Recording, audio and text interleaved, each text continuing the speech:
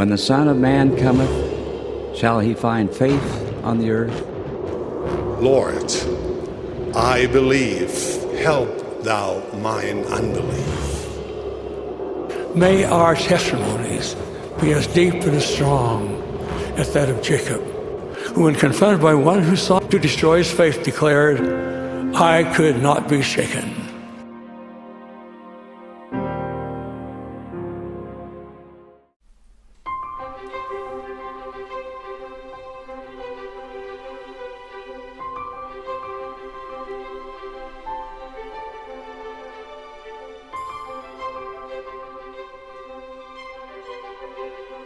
Hey everybody, I'm Jared Halverson, this is Unshaken, and I couldn't be more excited about what we get to talk about today. 3 Nephi 17 through 19. When it comes to doctrinal chapters, I have a hard time picking a favorite. King Benjamin, Abinadi, Alma and Amulek, Samuel the Lamanite, Alma to his sons, there are so many incredible doctrinal chapters in the Book of Mormon. But if I had to pick a chapter that was most personally moving because of what takes place there, not necessarily what's taught, but what occurs, it'd be tough to beat 3 Nephi 17. What Jesus does in this chapter is one of the most moving scenes that you'll ever find in Scripture. And one of the most amazing things about it is that it's a bonus chapter. In some ways, it shouldn't have been here. They shouldn't have had this experience, but they did. And because they had that experience, we get to have an experience with them. I love this chapter. But to put this chapter in context, we need to go back and realize just how much I've been talking for the last 2 weeks. From 3 Nephi 11 through 16, it took me 5 hours to get through that material. And if you went back and watched all 5 hours in a row, it would probably be information overload. I get it. But that's the kind of experience that the Nephites had. By the time you get to chapter 15, it's been nonstop from 11 through 16. Christ descending from the heavens, ministering to the Nephites one by one, which would have taken hours and hours and hours for 2,500 people to come and touch the marks in the hands and his feet, to thrust their hands into his side. That's an experience that neither party would have wanted to rush. To move on to the sermon at the temple, explaining the change from the law of Moses to the gospel of Jesus Christ, talking about them as the other sheep and the other sheep of the house of Israel. Incredible day, but talk about drinking from the fire hose. I remember the first time I ever got to go to General Conference live. This was back in the old days in the Tabernacle. I was a senior in high school. Left LA with my parents, went up to Salt Lake and got to go to conference. My dad had tickets because he was the stake president at the time.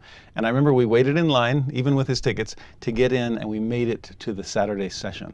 I sat there in the Tabernacle so excited to be in the same room as prophets and apostles. And as soon as that session was done, got back in line and waited and got in for the Saturday afternoon session. As soon as that was done, got back in line, and Dad and I waited to get into the priesthood session. By the end of it, my dad was like, you know, son, I mean, Mom's here. I'm sure she would love to be able to go to a conference session as well. I didn't quite get what he was getting at. And so I said, oh, that's totally fine, Dad. I should have thought of that. She and I can go tomorrow. I don't think that's quite what he meant. But he was kind, and he let Mom and I go to the Sunday morning session. And as soon as that one was done, got back in line, and Dad and I went to the Sunday afternoon session. I was there for all 5, and I just couldn't get enough of it. Drinking from the fire hose, you bet, but keep it blasting. I'm sure that that's how these people felt, but it can be overwhelming. In their case, and in my case at conference, it wasn't just information overload. In a way, it was inspiration overload. I wanted more, but I couldn't even handle what I'd already received. And that's exactly what's happening here. Look at chapter 17, verse 2. Jesus, ever the observant teacher, says, I perceive that ye are weak. He doesn't mean that negatively. You're human, you're mortal. That you cannot understand all my words, which I am commanded of the Father to speak unto you at this time. This was the Father's lesson plan, and he wanted this teacher to get through the material, as overwhelming as it might have been for those students. Have you ever felt that?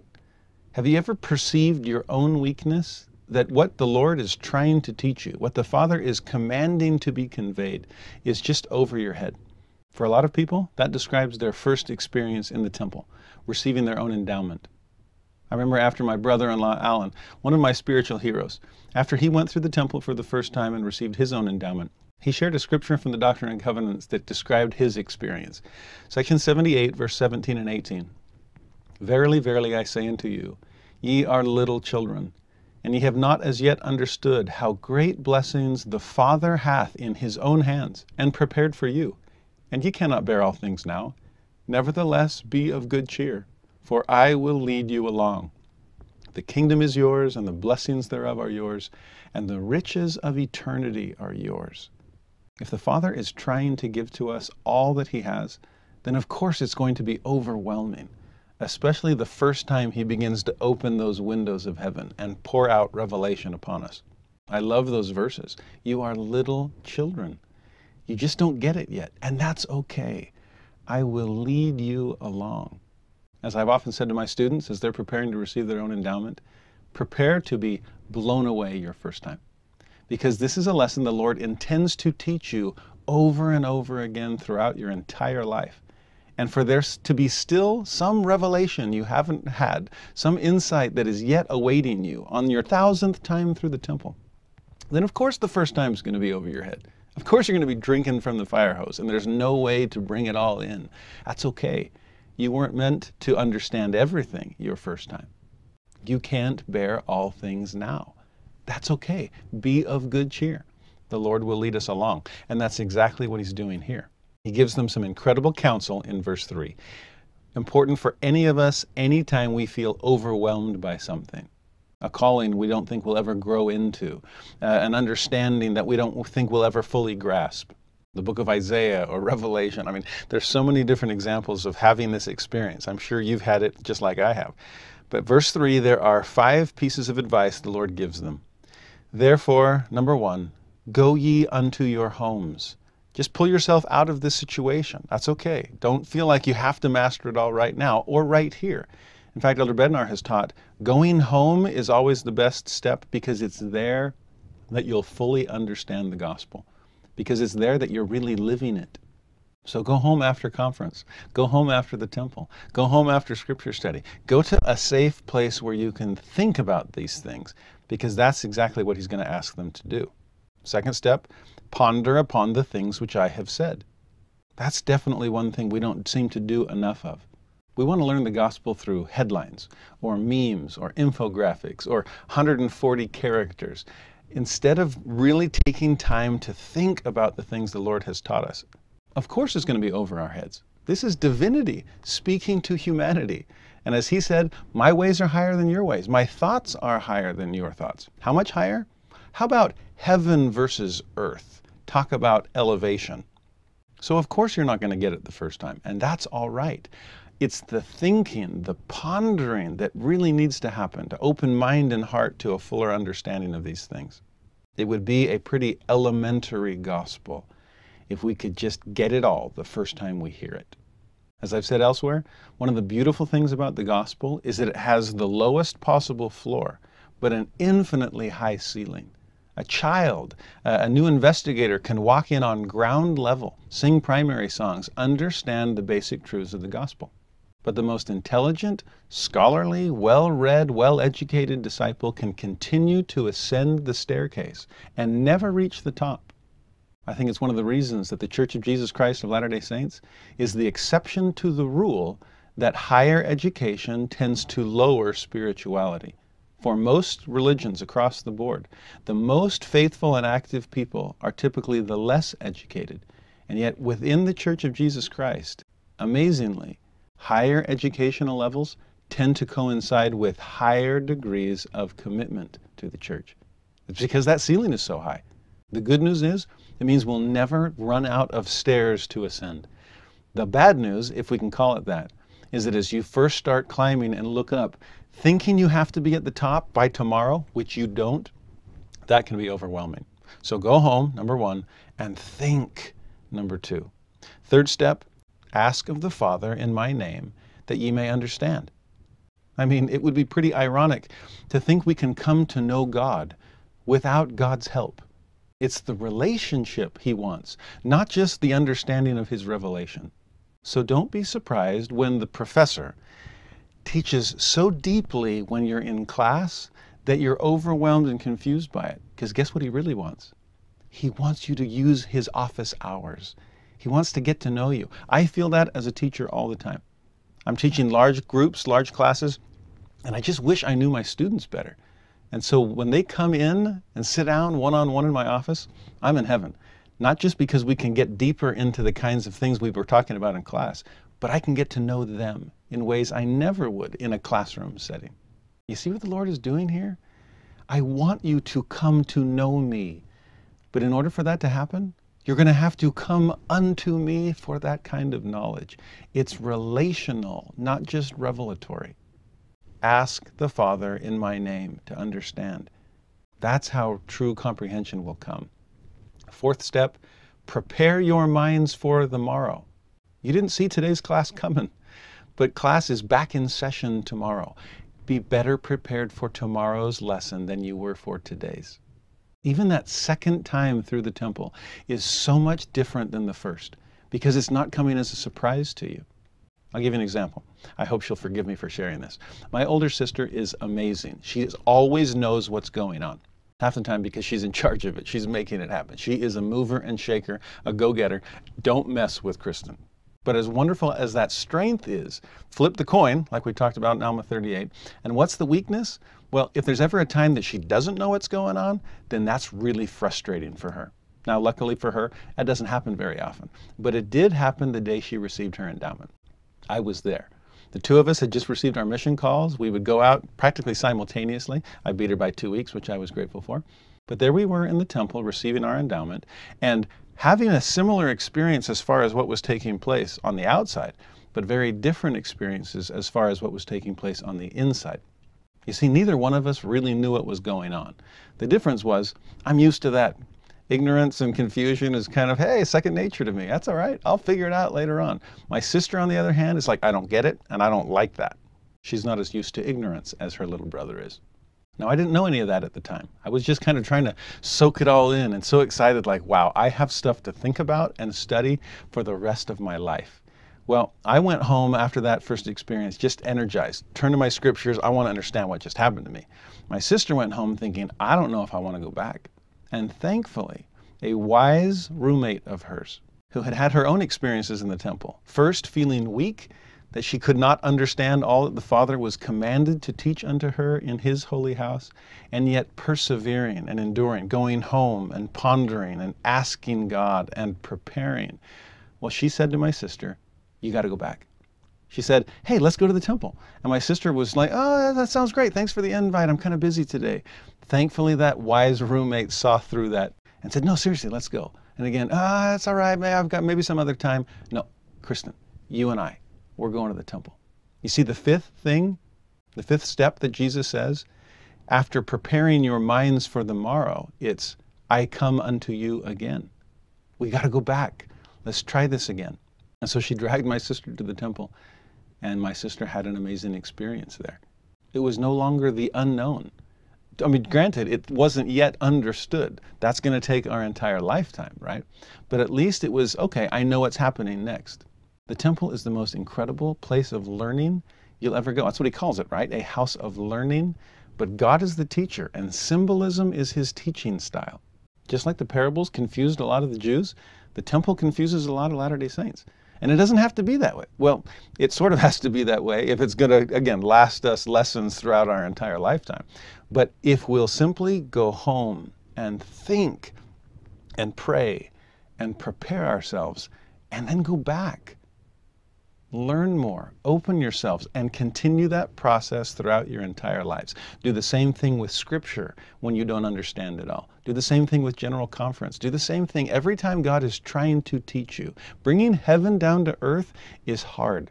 It's one of the things that Brigham Young said he was most impressed with in Joseph Smith, that Joseph seemed to have that ability to translate heavenly things into earthly understanding. Joseph could drink from the fire hose and actually swallow. For the rest of us, these 5 steps are the things that we need to be following. If you want a simple mnemonic device, turn them all into P words. And what do we do whenever we're overwhelmed by the grandeur of God and the weakness of our own understanding? We pause, we ponder, we pray, we prepare, and we persist. If we will do those things, I testify that we will come to understand the truths of God. We are little children, but God will lead us along. In going over my notes for these chapters, I stumbled across an old email that I received 11 years ago this week from an incredible Institute student of mine back in Tennessee named Stephanie Perry. Truly a celestial soul. I had given her a CD. I made CDs for my students that just had as many conference talks from the brethren that I could assemble onto one. And she was listening to one that had, 60 talks about marriage and family on it. Now that's a tough topic for a lot of young single adults. And she was listening to a talk by Elder Bruce R. McConkie, and she said, Elder McConkie said a phrase that pricked my heart. He said, quote, "Mortality is a privilege," unquote. Stephanie explained, my heart was so pricked that I stopped the CD and pondered out loud. Mortality? A privilege?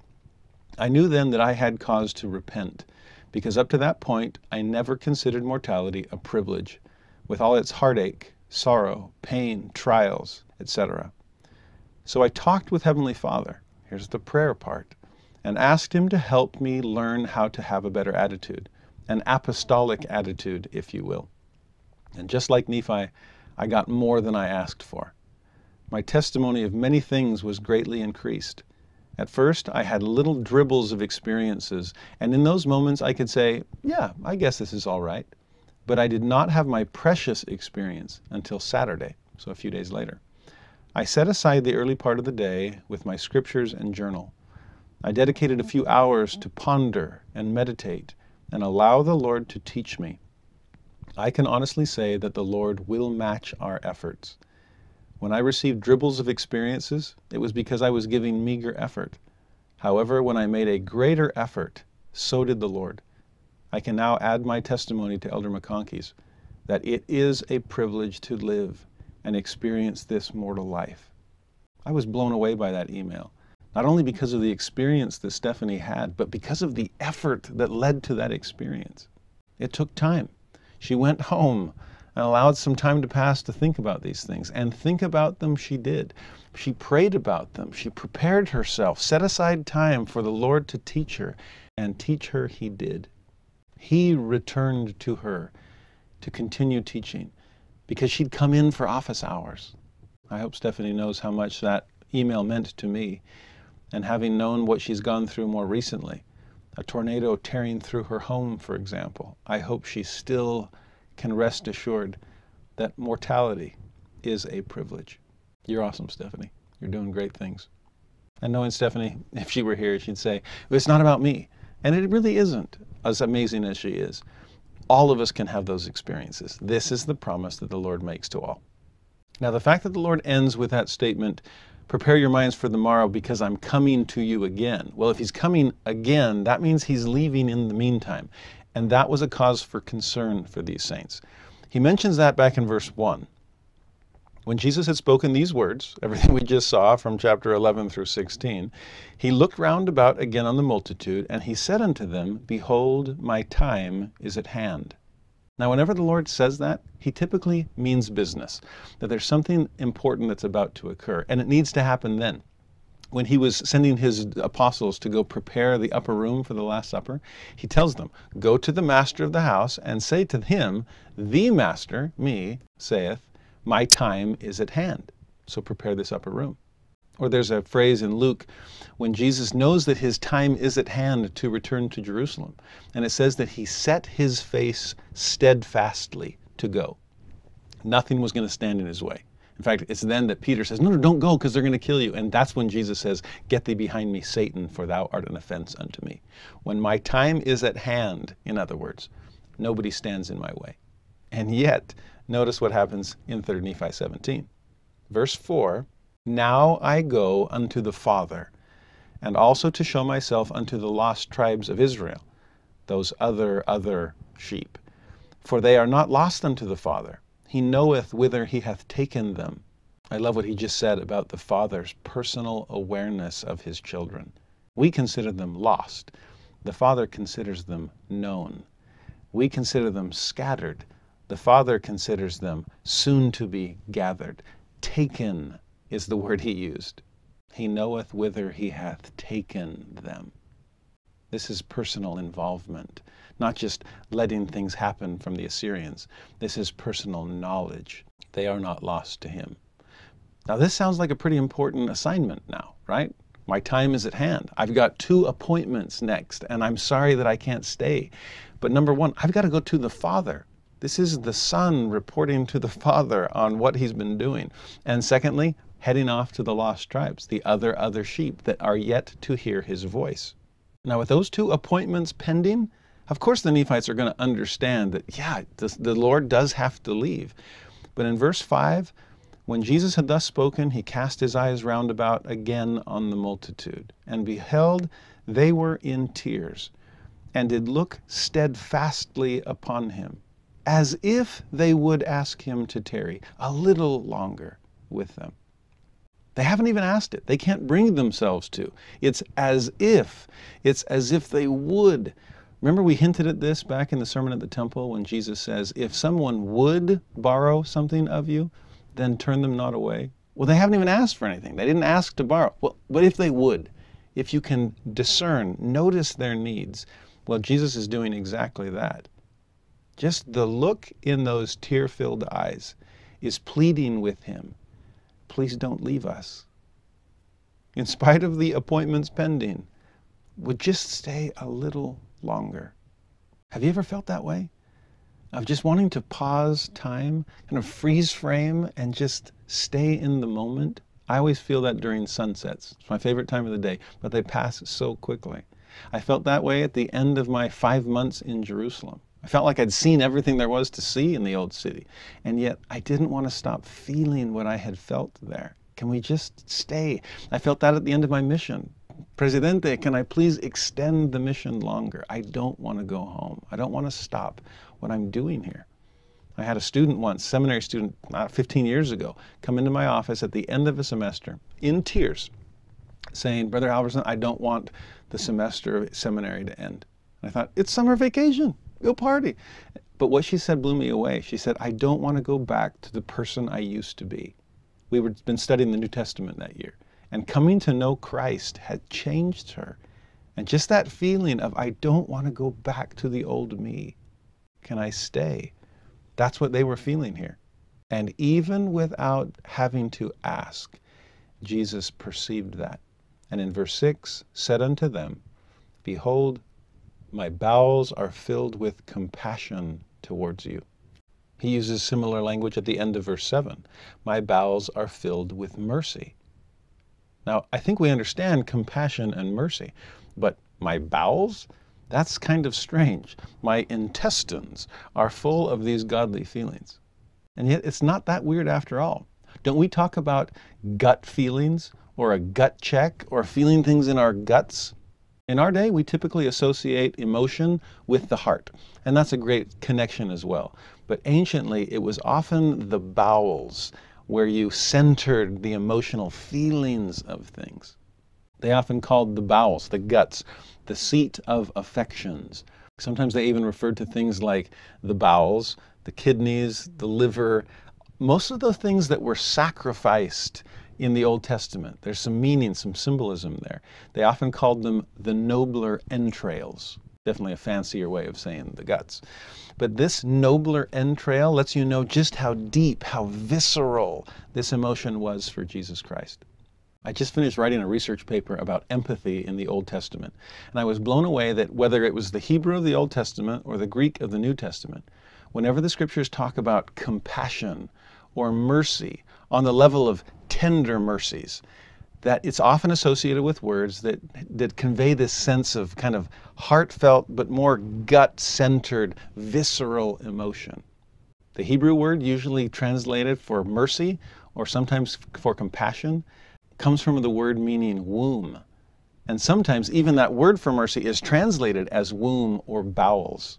That's how deep it is. It's this wellspring, again, the womb idea of giving birth to action because of this emotion that's so deep within you.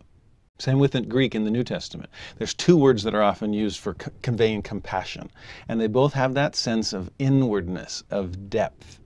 In fact, one of them grows out of the word for inward parts. Those nobler entrails I mentioned. Paul takes both of those words and couples them together in Colossians 3 verse 12, where he speaks of the bowels of mercies. Kind of a play on words there. Or think about Moses chapter 7, verse 41. When Enoch is trying to wrap his head around the concept of a weeping God, a God that can be so moved with emotion, that has so much personal empathy for his children, that Enoch is blown away. And when Enoch finally gets it, when he shares in God's emotion, just like God shares in ours, when all these links of empathy finally converge, this is what Enoch's experience is described. Then Enoch wept and stretched forth his arms, and his heart swelled wide as eternity, and his bowels yearned, and all eternity shook. I know that verse is referring to Enoch, but can you picture Jesus on the cross, stretching forth his arms, his heart swelling wide as eternity?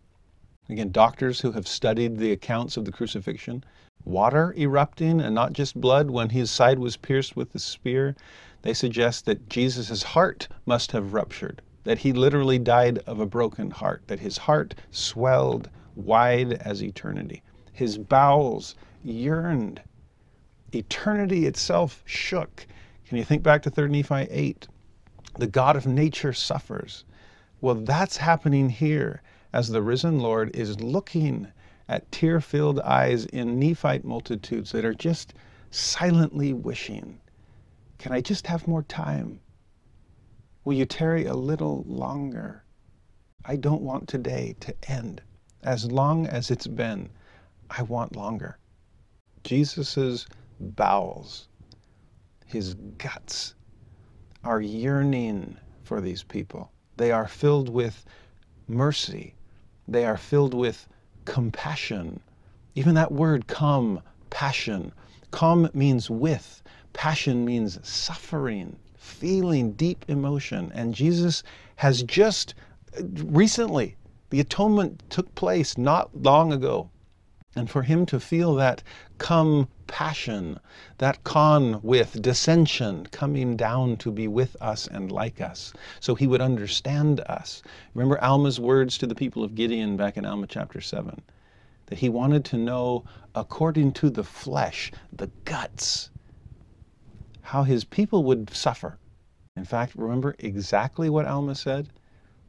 That his bowels may be filled with mercy according to the flesh, that he may know according to the flesh how to succor his people according to their infirmities. So no wonder Jesus chooses to stay. His bowels are yearning for people whose suffering and sorrow he recently took upon himself. He puts God Almighty on hold.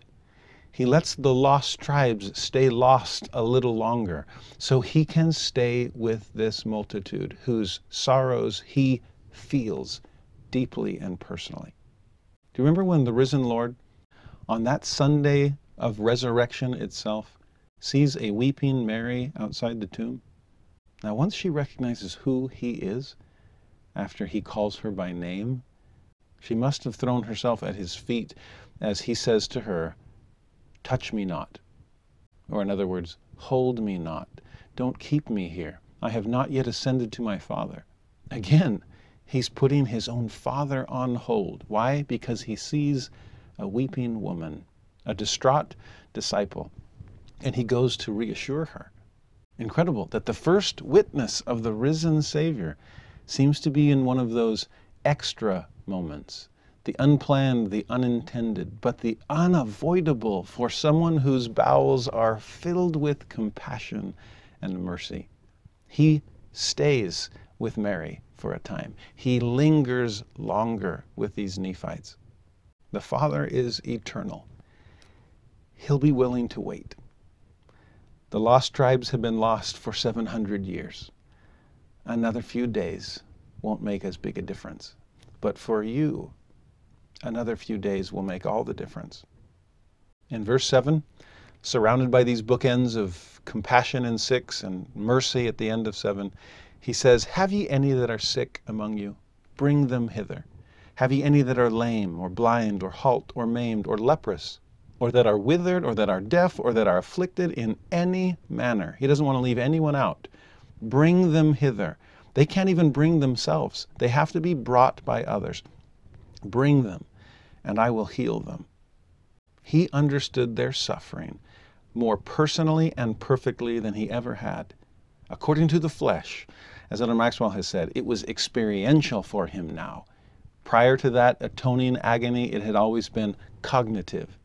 Alma says that too. The Spirit knoweth all things, but Jesus condescended so he would know according to the flesh. And having been broken himself under the weight of agony in Gethsemane, he wants to fix all broken things now. In verse 8 he says, I perceive that ye desire that I should show unto you what I have done unto your brethren at Jerusalem. For I see that your faith is sufficient that I should heal you. This isn't just curiosity or voyeurism. It's not just, oh, well, you did it there, why don't you do it here? No, I believe this is more of a sense of, oh, if only we had lived there, we would have seen all these incredible things that you've done. Their faith is sufficient to be healed, and his mercy and compassion were more than sufficient. So in verse 9, it came to pass that when he had thus spoken, all the multitude, with one accord, there's full unity here, one accord. They're not rushing and trying to trample each other to get first in line. No, with one accord they did go forth with their sick and their afflicted. They're lame, they're blind, they're dumb, with all them that were afflicted in any manner. And he did heal them, every one, as they were brought forth unto him. This is a one-by-one experience that may even surpass what took place earlier that day, back in chapter 11. And it's not just Jesus' compassion that is so moving here. In verse 9, notice how they're described.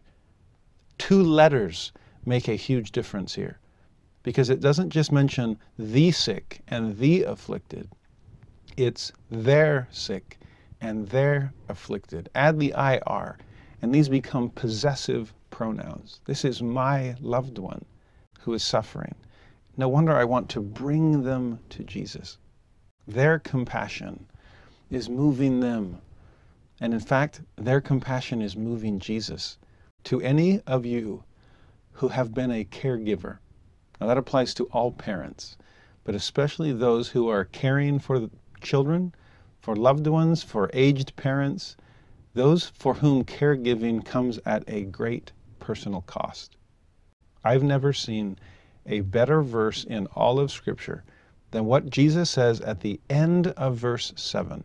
When Jesus invites them to bring those people, their people, hither, notice the pronouns. They teach a lesson that is profound. Bring them hither, and I will heal them, for I have compassion upon you. Do you see the difference in those pronouns? I'm going to heal them. Third person, apart. I'm not speaking to them. I'm speaking about them. And I will heal them because I have compassion upon you. The people I'm speaking to, the caregivers that are going to have to bring them because they cannot come themselves. I know how heavy it is to have someone, their whole life, their concern just weighing upon you. I know how tiring it is to care for people who cannot fully care for themselves. I know the weight of compassion that comes with that. And I feel it too. Do you have any idea why I fell on my face in Gethsemane? I understand the load of love that caregivers bear. I feel that weight intensely at home with loved ones with special needs, mental illness, physical sickness, hard things. And I am so grateful that Jesus has compassion upon the caregivers. They get lost in the shuffle. Our eyes immediately turn to the person that we think is most obviously in need, forgetting about those often silent sufferers who are pained by proxy and not just the weight of responsibility and work that they're constantly bearing. To my fellow caregivers, I pray that verse 7 may be an eternal blessing to you, that the Lord wants to heal them, to bless them, because he has compassion upon you. He knows what you're doing. Even if the person you're caring for has no words or no voice or no memory to be able to thank you, Jesus does. He feels for you. He feels with you. And it is compassion and mercy that he feels. No wonder, verse 10 says, that they did all, both they who had been healed and they who were whole, both parties, the bringers and the brought, they all bow down at his feet and worship him. As many as could come for the multitude did kiss his feet, insomuch that they did bathe his feet with their tears. We could stop right there. And those 10 verses would still be one of the most powerful passages in all of Scripture. 3 Nephi 17 could end, and it'd still be one of my favorite chapters of all time. But it doesn't. Jesus is never done. He lingers longer, and having blessed all their sick and afflicted, he then turns to their little children. Verse 11, it came to pass that he commanded that their little children should be brought. So they brought their little children, set them down. Picture how little they must be. Set them down upon the ground round about him. And Jesus stood in the midst, and the multitude gave way till they had all been brought unto him. Try to picture this if you can. Again, this concentric circles of compassion and care, with Jesus in the middle, surrounded by the little children, and then another ring on the outside of their parents, their caregivers, everyone else surrounding them. I love this mental image, especially as I think of my own children, or the children in the church, the youth and young adults, just anyone that needs some extra help being brought to Jesus, and then to be surrounded by those that did the bringing. You understand what they're trying to keep out and how they're trying to shepherd them in? I don't think we'd lose so many of our youth or young adults if we tried to embody this image, to have all church members just surrounding them in righteousness and love, compassion and concern, pointing them, shepherding them toward Jesus. Verse 13, it came to pass that when they had all been brought, and Jesus stood in the midst, he commanded the multitude that they should kneel down upon the ground.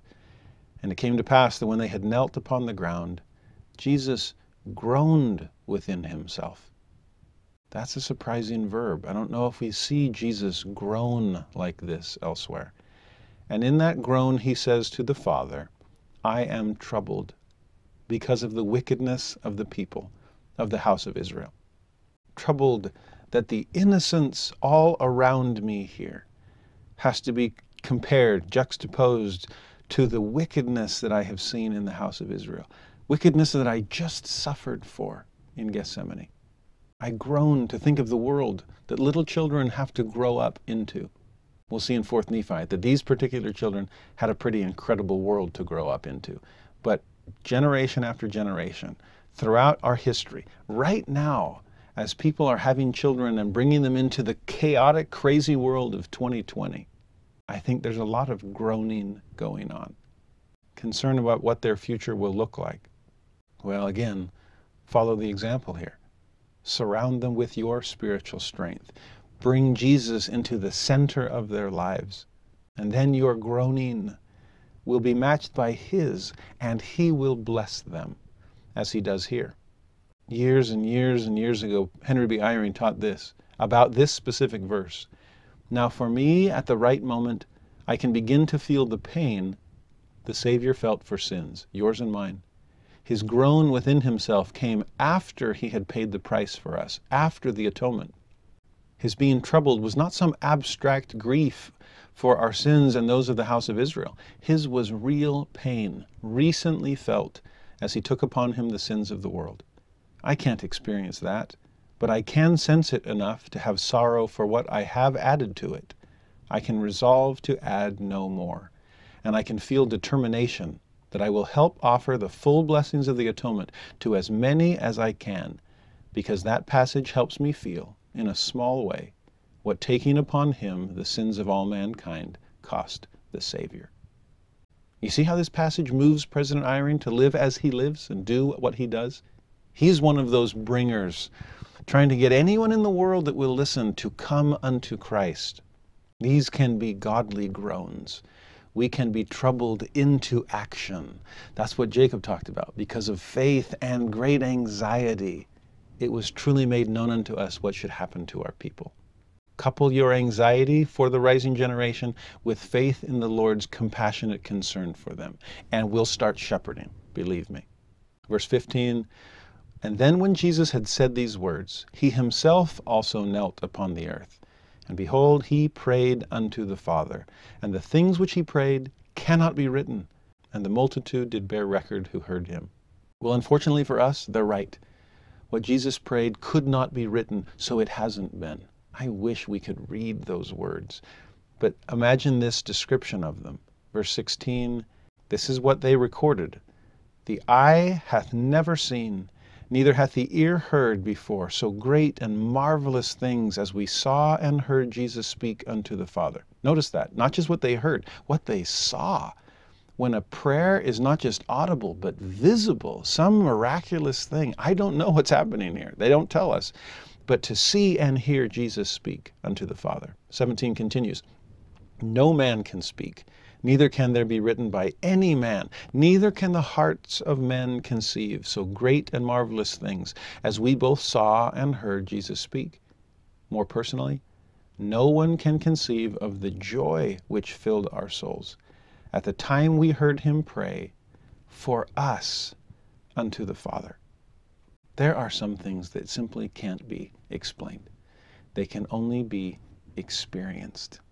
That's why missionaries and members are constantly inviting other people to have those experiences for themselves. I can't take my heart out and put it in your chest. I can't replace your bowels with mine.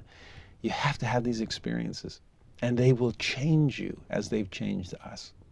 I love what Paul says to the Corinthians in chapter 2 of his first letter, that eye hath not seen, nor ear heard, neither have entered into the heart of man the things which God hath prepared for them that love him. You see what Paul is saying there? It's better than you could possibly imagine. I can't explain it, and you won't be able to either, but you can experience it for yourself. In my margin, next to 1 Corinthians 2, verse 9, I have the word Emily written. That's my wife. She's one of the blessings that God gave to me that was greater than anything I could have imagined. I remember my mom writing her a thank you card while we were dating. She probably realized, my son, he's going to need all the help he can get. She wrote her a letter, a card, and said in it, I don't know where this thing is going. I don't know if someday you'll end up my daughter-in-law or just be one of my son's ex-girlfriends. But I do want to thank you for proving to my son that the ideals of womanhood really do exist. My wife was proof to a skeptic that it's better than anything I imagined, that eye hath not seen and ear hath not heard. You can't conceive of the joy that you can feel when you realize just how much the Savior cares for you, how much he's willing to pray for you. If you'll forgive me one quick tangent to the Old Testament, specifically Isaiah chapter 56. I wasn't sure if I should share this, but I feel like I need to, particularly for my brothers and sisters that are in the LGBTQ community. I've had many students over the years come into my office distraught, saying, Brother Halverson, I know the gospel's true, and I'm gay, and I don't know what my life's going to look like. I want to live the gospel. I just don't know how it's going to be. And this is the verse of Scripture that I always share with them. Isaiah 56, verses 3 through 8. I won't read the whole thing here with you, but he talks about strangers and eunuchs. In other words, the marginalized, people that don't feel like they'll ever fit in. I'm a stranger in Israel. Talk about chosen people. I'm not one of them. I'm an outsider, but find myself among you. Or eunuchs, someone who cannot have children. In the Old Testament, when the house of Israel, everything revolves around the possibility of having seed. It's all about the Abrahamic covenant. It's all focused on posterity. I mean, reread the whole Old Testament with an eye to that. You'll see it everywhere. With the barrenness of Sarah or of Rachel, for example, of Hannah. People just begging, God, please give me seed. Well, a eunuch will never have that blessing, at least in this life. And yet notice the promise that God makes to them, to outsiders, to people who feel like I'll never be able to fit in a family church. Verse 3, neither let the son of the stranger that hath joined himself to the Lord speak, saying, The Lord hath utterly separated me from his people. Neither let the eunuch say, behold, I am a dry tree. These are such natural statements for a stranger or a eunuch to make. And the Lord is saying, don't go there. Do not say that you'll never fit in, you stranger. Do not consider yourself a dry tree, you eunuch. You have a place among us. You've chosen us, and we're choosing you. He says in verse 4, thus saith the Lord unto the eunuchs that keep my Sabbaths, that choose the things that please me, that take hold of my covenant. These are people who are observing their covenants by sacrifice. These are people who are choosing the Lord against the odds. You see why I would think of my LGBTQ brothers and sisters with this verse? And yet they are striving valiantly to be faithful. And when they start to worry and wonder, I'll never fit in, none of this will work for me, the Lord stops them in their tracks, recognizes all that they're doing to try to be faithful, and then says to them in verse 5, even unto them will I give in mine house and within my walls. So this is a temple text. Think of all this in the context of eternity as it is played out in the temple. What will he give them in his house and within his walls? He'll give them a place and a name better than of sons and of daughters. I'll give them an everlasting name that shall not be cut off. That was the big concern for ancient Israel. If I have no seed, then my name is cut off in Israel. I'll never be remembered. My family tree dies. Well, these eunuchs, their family tree never grew. A dry tree was what they were complaining about, worrying over. And yet the Lord is promising them an everlasting name that will not be cut off. But my favorite is that middle phrase. I know you want sons and daughters. I know you want to fit in. I know you want all the blessings you see other people seeming to get so easily. This applies to so many groups of people within the church right now. Notice he doesn't get specific. He doesn't explain exactly what this blessing will be. He doesn't answer every specific question about your situation. He doesn't fill in blanks here. He leaves the blank open. And I've had a lot of students of my own with same-sex attraction say, I prefer it when people don't say, oh, this is how heaven is going to look for you, or this is what's going to change about you. No, if God has been unclear about this, they tend to prefer that. Don't force your solution upon me. God leaves it vague also. But what he doesn't make vague is the promise of something even better than you can imagine. Better than sons and daughters? What could that possibly be? I don't know. He doesn't tell us. Just like the Nephites there in 3 Nephi 17. I can't tell you the joy that filled our hearts. I can't tell you what we saw and heard Jesus do as he prayed to the Father. It was inexpressible. It was unimaginable, but unimaginably good. There are times where I wish I could say to my students who are wondering about their place, I wish I could be specific. But in many ways, I'm grateful that I can't be, because my description would be beneath what the reality will eventually be. Only the Spirit can convey that superlative. Let the Spirit do just that. That's what these Nephites are trying to express in 3 Nephi 17:17. Now, one other detail in that verse, he was praying for them. And that's what filled their souls with such joy. I do wonder exactly what that means. For Jesus to pray for you, for him to pray for us.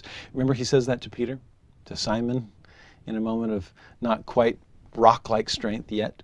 And he says to Simon, I have prayed for thee, that thy faith fail not.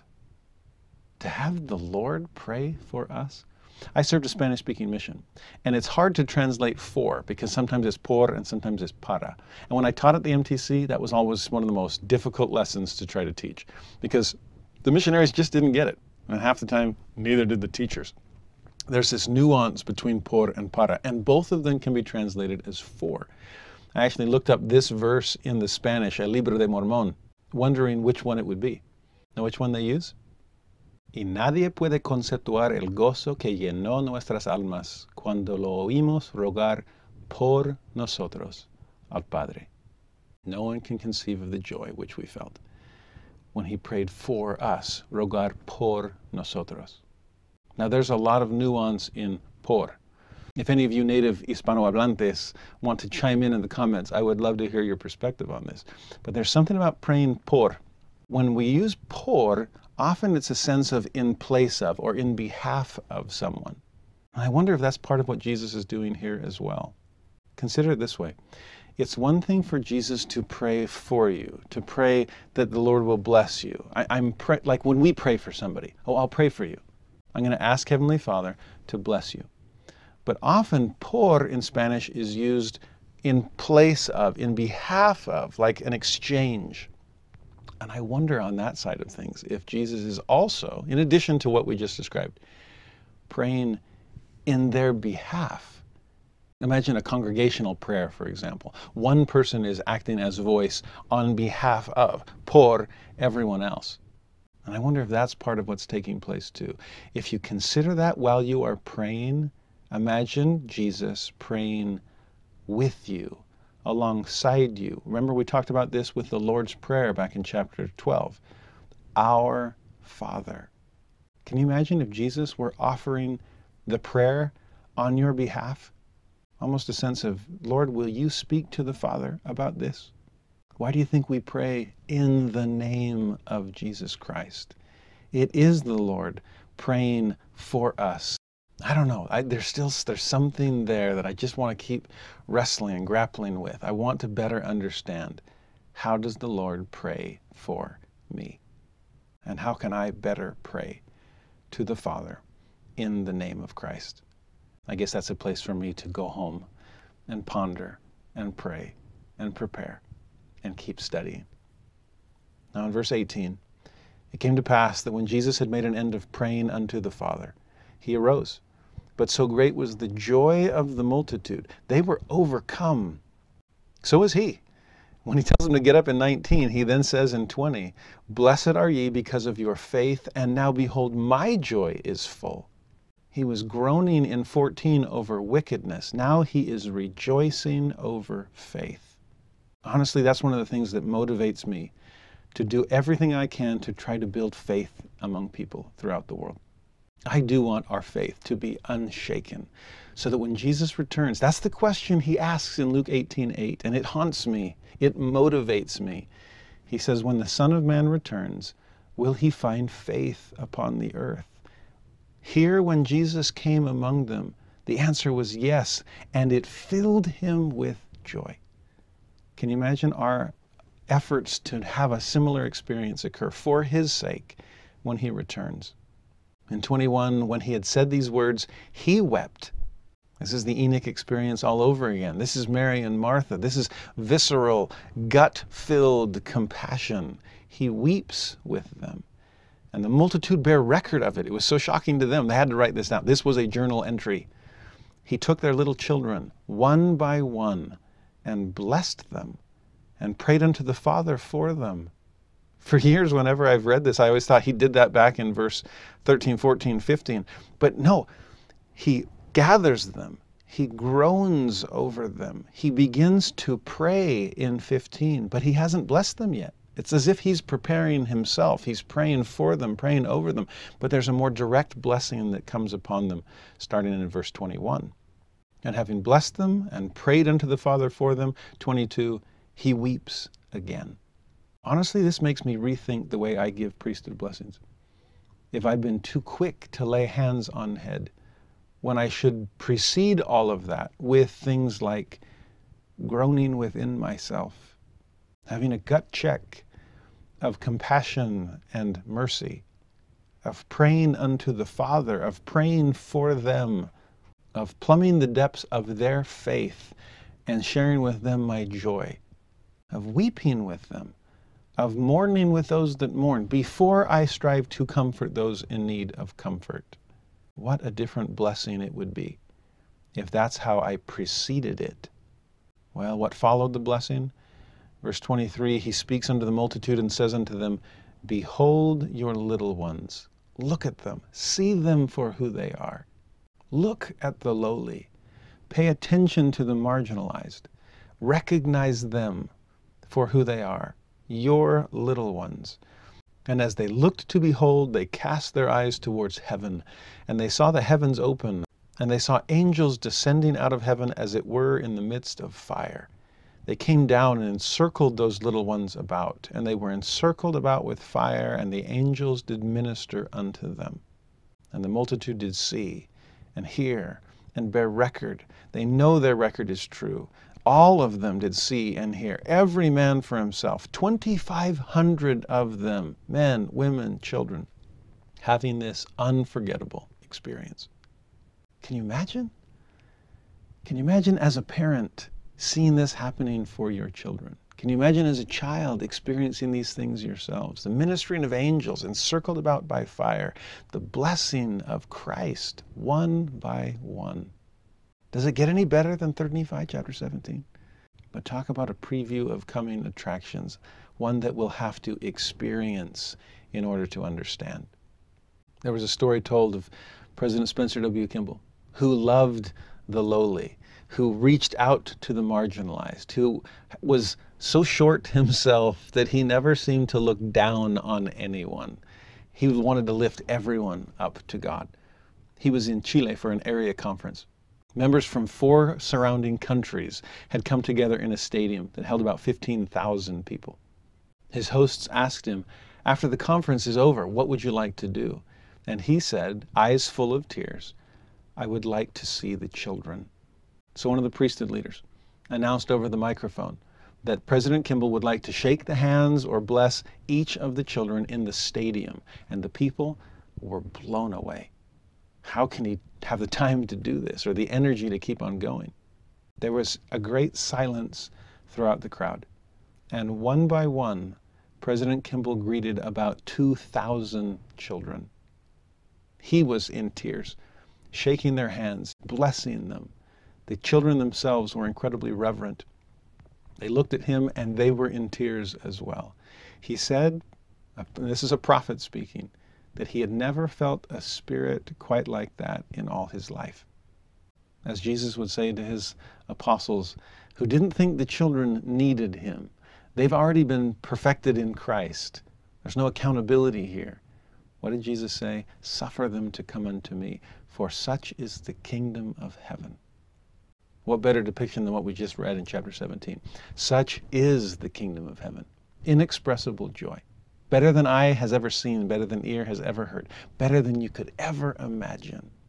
Joy filling him because of your faith. Joy filling you because of his loving prayers for you offered unto the Father.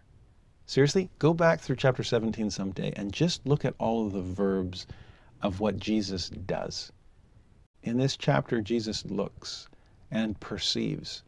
He beholds and looks steadfastly. He feels compassion. He feels mercy. He perceives. He sees. He heals. He accepts their emotional outpouring, invites them to come closer. He groans. He prays. He weeps. He blesses. He weeps again.